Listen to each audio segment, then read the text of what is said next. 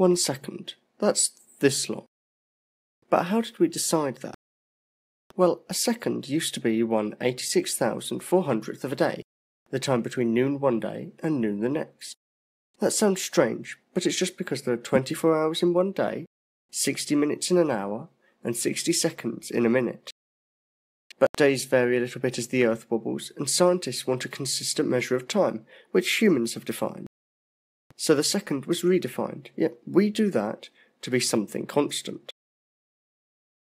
The second is the duration of 9,192,631,770 periods of the radiation, corresponding to the transition between the two hyperfine levels of the ground state of the cesium-133 atom. With the right equipment, this can be measured anywhere, and it is. Clocks that keep track of time this way are called atomic clocks. They can be accurate up to 1 second off in 15 billion years. That's cool. I can tell you how long this video is, but how far away are you from the screen as you watch it? For this, we need a measure of distance, and we use the meter. Again, the definition has changed since it was first thought up. We used to use the size of the Earth. A metre was 1/10,000,000th the distance between the equator and the North Pole. That's very nice, but it's a little tricky to measure. So they decided to make a prototype meter bar, then change it, then put it on rollers, and then they defined the meter on the wavelength of Krypton 86's orange line in the emission spectrum.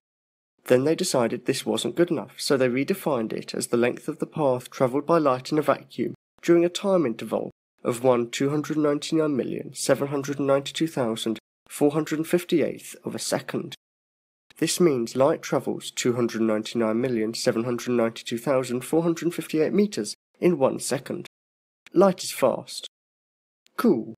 We can measure the distance of things and the times things take.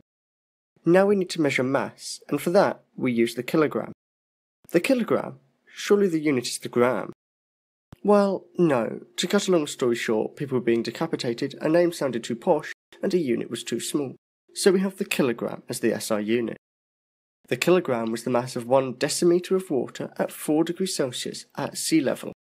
But water is sloshy, pressure's not constant, and sea levels vary. So they made a hunk of metal with exactly the same mass, put it in a bell jar, and said this is the kilogram. To this day, we still have a 137-year-old lump of platinum slowly changing weight in a box in a basement in Paris, and we say it is the kilogram.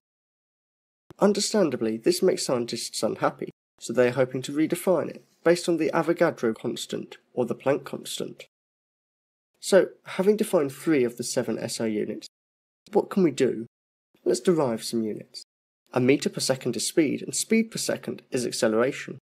The force required to accelerate 1 kilogram by 1 metre per second is a newton, and a force of a newton applied over a metre is energy, a joule. We also have a joule absorbed per kilogram, which is a Gray for dosage of ionising radiation. If we use a joule per second, that's a watt, a measure of power. And finally, a force applied to an area is pressure. That's about as far as we can go with the first 3 units. If you want to find out about these 4 units, don't forget to subscribe.